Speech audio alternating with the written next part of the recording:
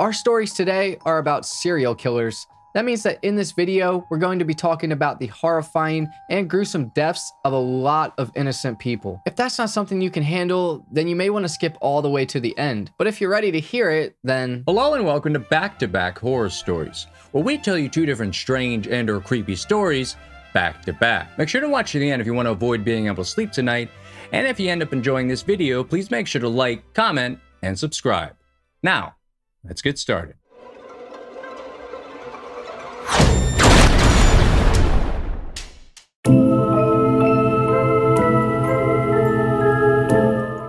The story I'm about to tell you is frankly so disturbing and so vile that I almost decided not to do it. But because there is a valuable lesson to learn about the impact of trauma and mental disorders on the human mind, I'm going to tell it to you right now. But viewer discretion is advised. In the year 1971, a man by the name of Leonard Lake was medically discharged from the Marine Corps after suffering a mental breakdown. By this point, he had already served 2 tours in Vietnam, and doctors diagnosed him with something called impending schizophrenia. Now, although he had of course experienced a lot of trauma during the war, it wasn't as if he had always been normal his entire life. In fact, as a child, he had apparently took nude photos of his sisters and had even started mutilating and killing small animals by dissolving them in acid. All actions that seemed to be pretty common for future serial killers. But after his discharge, he actually started to fit in pretty well with the rest of society. He got a job as a clerk working at a store, he showed an aptitude for being able to fix things, and he even got married to a girl he met in San Jose in the year 1975. Now, granted, they both lived in a hippie commune and got divorced shortly after, when she found out he was making his own adult films. But still, he could always find another woman. And he did.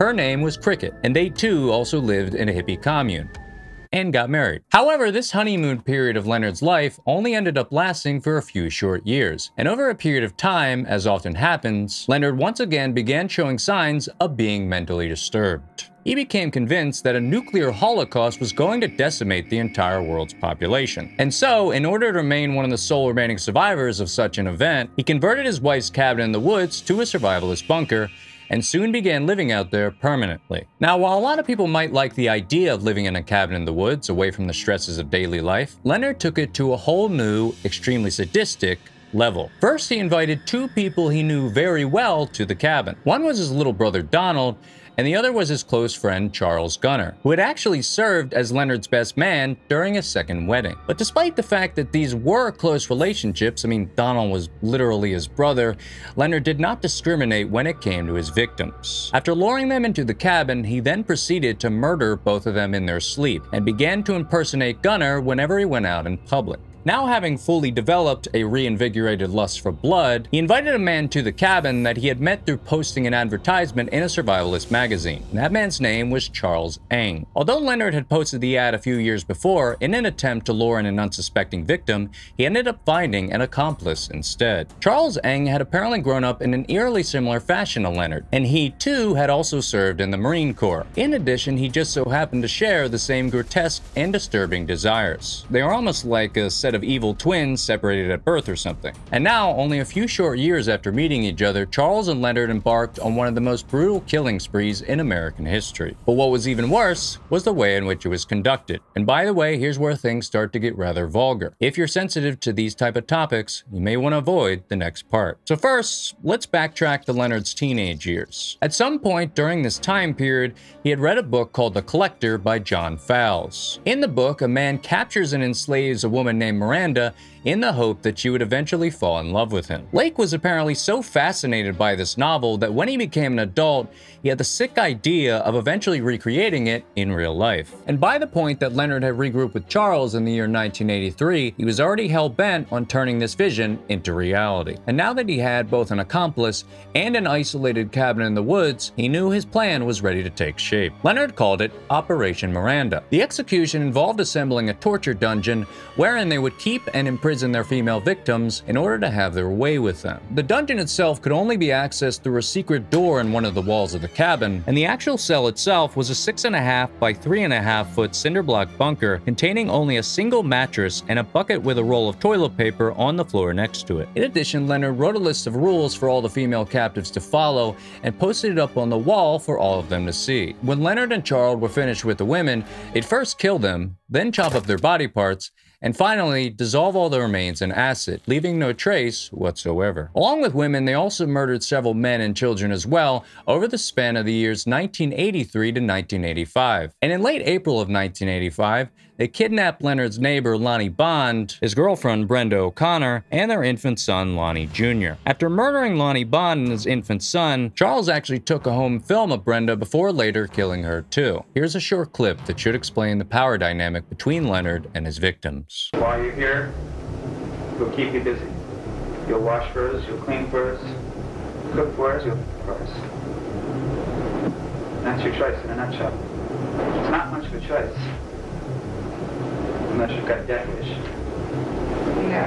Not long after the entire Bond/O'Connor family was killed, their friends and relatives soon came looking for them. When these people showed up to the cabin, they first knocked on the door to introduce themselves, and then when they explained who they were and what they were searching for, they were invited in and they too became victims of the two serial killers. But as the saying goes, or maybe should go, all bad things have to come to an end. Now, although Leonard and Charles were actually pretty good at eliminating any evidence of their crimes, they obviously both had serious character deficiencies, and Charles specifically had one major flaw. That is, that he was a kleptomaniac, or in other words, he liked to steal things. One day, when Leonard and Charles were visiting a hardware store to get some tools, an employee caught Charles trying to steal a vise. And when the employee ultimately confronted him about it, he ran into the parking lot, threw the vise into the trunk of Leonard's car, and ran away on foot. Then the employee called the police. When Leonard stayed behind and tried to negotiate with them, the officers searched the vehicle and found the vise, along with a handgun equipped with an illegal silencer. Although Leonard offered to pay for the vise,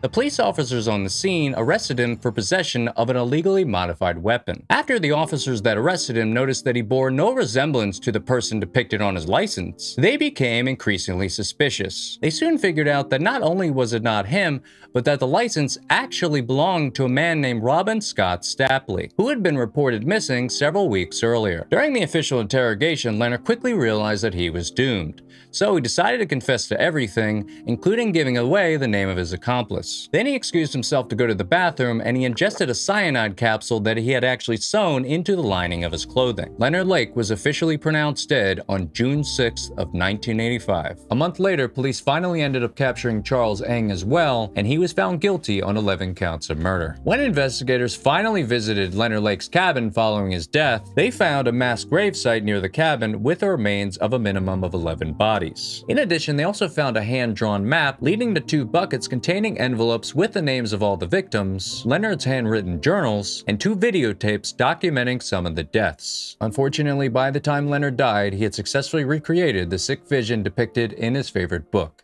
and even added his own little twist.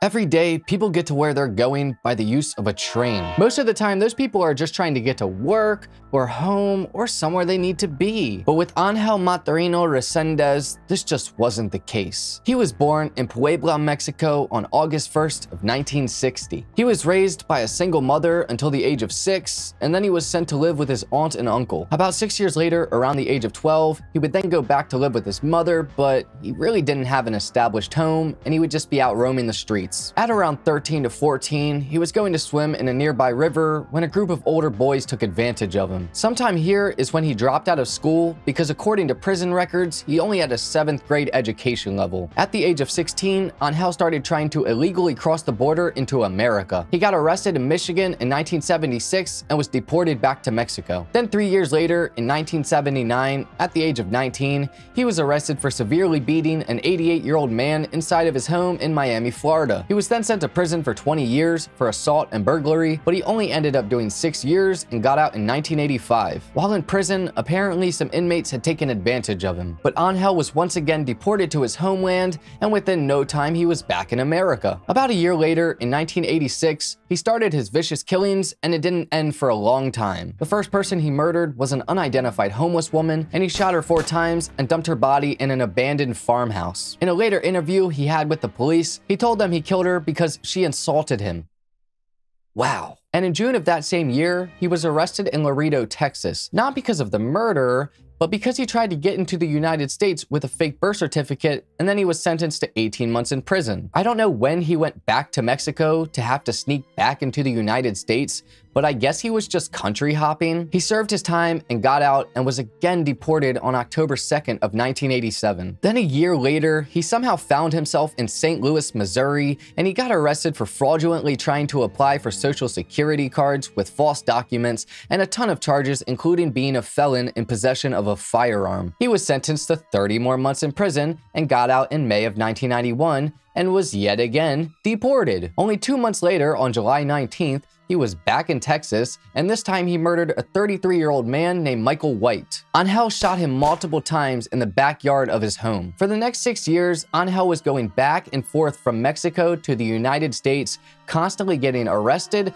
and constantly getting deported. From 1997 to 1999, he really picked up his speed, and he found the use of a train to be his best option to get away and commit heinous crimes. In March of 1997, he was back in America, this time in Florida, and his violent urges struck again. He murdered 2 runaway teenagers from Woodstock, Illinois by the names of Jesse Howell and Wendy Von Heuben. They were engaged, and he had bludgeoned Howell to death and left his body next to railroad tracks in Bellevue, Florida, and I'm not even going to say what he did to Wendy. It's just absolutely sick. A few months later, Angel encountered another young couple on the railroad tracks in Lexington, Kentucky. Their names were Holly Dunn and Christopher Mayer. They were out partying on a Thursday night and got a little bored, so they took some beers and went down to the railroad tracks. Angel decided to try and rob them, but instead took it a step further and took them hostage. He then tied them up and gagged them and killed Christopher Mayer. Angel then went over to Holly and he started beating her, and she became unconscious. Luckily for her breathing was incredibly shallow, and so Angel thought she died and he left. She woke up sometime later and was in immense pain, but she knew she had to get out of there and get help. Holly Dunn ended up being the sole survivor of Angel's attacks and wrote the book Sole Survivor: The Inspiring True Story of Coming Face to Face with the Infamous Railroad Killer. Angel, however, was not done his killing spree. In 1998, he killed 3 people from Georgia to Houston, Texas, all in a very similar manner. He would invade their homes, usually take advantage of them, and then proceed to take their lives. In Georgia, he murdered 87-year-old Leafy Mason and 81-year-old Whitney Byers, both of which lived very close to railroad tracks. And then a week later in Texas, he murdered 39-year-old pediatric neurologist Claudia Benton. This time, however, he left behind fingerprints and DNA evidence, which the police would later use to identify and capture him. In early 1999, Angel was back in Mexico with his wife. When did he get a wife?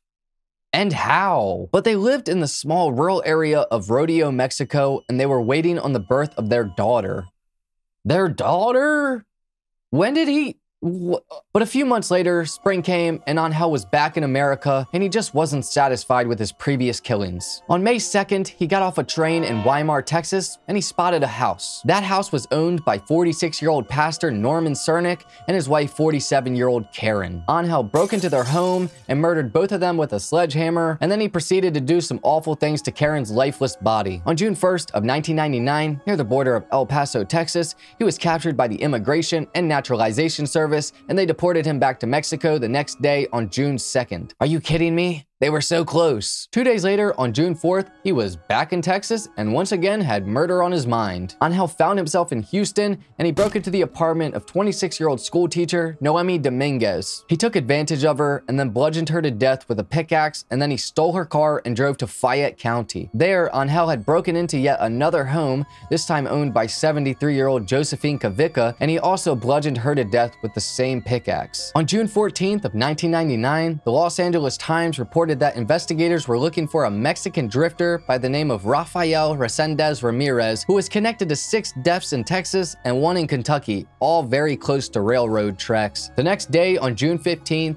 Angel was out near the railroad tracks again, but this time in Gorham, Illinois. He saw 80-year-old George Morber Sr. out getting his morning paper, and so Angel broke into his house. There, he waited for George, and then he bound him up and he shot him in the head with a shotgun. George's daughter, 52-year-old Carolyn Frederick, stopped by a little later to visit her father, and Angel was still there, and he then brutally beat her to death with a shotgun he just used with so much force that it actually broke in half. About a week later, on June 22nd, the Los Angeles Times reported that Rafael Resendez Ramirez was now on the FBI's top 10 most wanted list. The news and the police had his name wrong for a little bit. They were originally calling him Rafael. The investigators soon figured out that it was Angel Maturino Resendez behind all of these killings, and so Texas Rangers got in touch with his family and tried to get him to peacefully surrender. Angel's sister Manuela met with Texas Ranger Drew Carter, and she encouraged Angel to give himself up. On July 13th of 1999, Angel would walk over the border bridge from Mexico to El Paso, accompanied by his sister, 2 brothers, and a pastor. He shook hands with Ranger Carter, and he was then taken into custody. His sister Manuela ended up being awarded $86,000 for helping him surrender. Okay. At one of Angel's trials in the spring of 2000, specifically for the murder of Claudia Benton, he tried to plead not guilty for the reason of insanity. He claimed he was an avenging angel sent by God to punish those he thought were evil and deserved to die. I don't know about that one. The jury, however, did not care, and they found him guilty of capital murder. Soon, he would be sentenced to death, which is something that he actually asked for. 6 years later, on June 27th of 2006, the state of Texas executed Angel Maturino Resendez by lethal injection. He asked for forgiveness from the families of his victims who attended his execution, and his final words were, "I deserve what I am getting." I agree. All right, guys, that's gonna do it for us today. If you enjoyed this video and want to see more of our content, our TikTok and our Instagram account is in the bio. Also, if you have any idea for videos you'd like us to make in the future, please let us know in the comments below, and it could end up being in a future video. Thank you for watching.